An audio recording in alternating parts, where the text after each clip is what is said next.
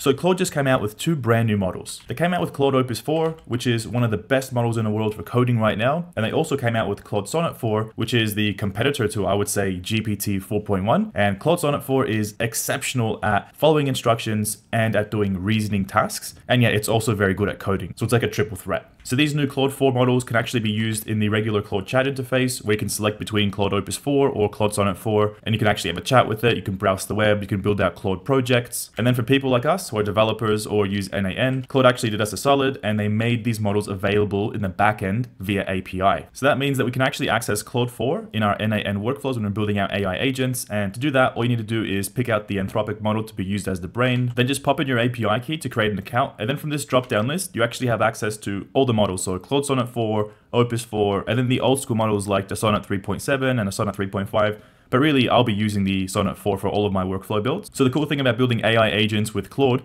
is that in n8n you get this really cool tool called the Think tool. The Think tool actually lets your agents be even more precise and more accurate and do better planning by being able to spend tokens thinking by using this tool. Now there's a lot more features that you actually get in the Claude 4 model. Unfortunately, since we're using n8n, we kind of have guardrails with what's really possible for us to get. For example, this feature here means that Claude can now do parallel tool calls. So in n8n you can only do sequential tool calls. You can only hit one tool at a time. Once that's complete, then you can hit the second tool, then the third tool. But if you just use the raw backend API, actually get the ability to run tool calls in parallel, which means that you can hit just 3 separate tools at the very same time. This makes the operation even faster and more accurate because it makes the agent less likely to forget if they actually hit all 3 tools. Anyway, it's so exciting to have Claude 4 available in your n8n AI agents. If you want to see a full walkthrough of me breaking down the documentation and showing how to build this AI agent, click the link in the description of this video.